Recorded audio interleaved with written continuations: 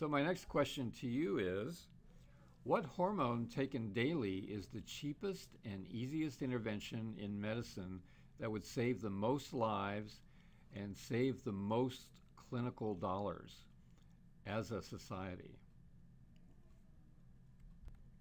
And of course, the answer is vitamin D.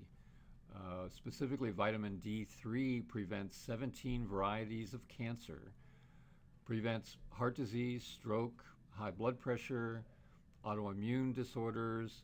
There's a lot of research showing how vitamin D can affect and prevent MS. It's linked to diabetes, both type 1 and type 2. It can also prevent depression, chronic pain syndromes, osteoarthritis, also osteopenia, periodontal disease, childhood bone health, of course, growth factors in children. It can also prevent flu and infectious disease, osteoporosis, muscle weakness. Every cell in the body has a vitamin D receptor. And clinically, we're finding vitamin D to be so important.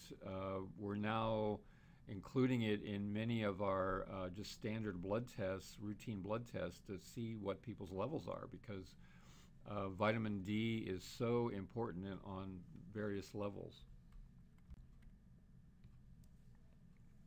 So there's a lot of debate on this question. Extreme care should be taken to avoid vitamin D toxicity. So what is vitamin D toxicity? Is there an upper limit, and where is that? And it used to be common knowledge that vitamin D taken 400 units a day is all you need, and that's basically it. So don't take any more than that, because it can accumulate in your liver and be toxic. Finally, a research article that was published in the American Journal of Clinical Nutrition in 2007 and studied vitamin D was studied by the Food and Nutrition Board, and they recommended an upper limit of 2,000 units, which actually turns out to be very restrictive. The study, when you look at the details, they actually found no toxicity above 30,000 units a day, and no toxicity for blood levels under 200 nanograms per mil. So when you go to your physician and get your blood tested, and they find your vitamin D levels, typically they'll try to promote that to a optimal level and say not go over 100. But there's actually no toxicity as long as your blood levels stay under 200 nanograms.